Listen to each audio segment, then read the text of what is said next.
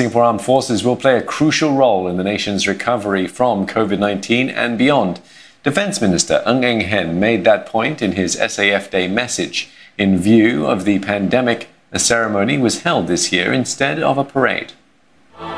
The event was held at Sufti Military Institute, and personnel joined in via video conferencing and MINDEF's social media channels.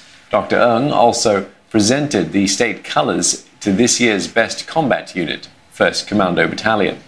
He says the SAF must be strong and vigilant to safeguard Singapore's interests and Singaporeans against harm in these uncertain times.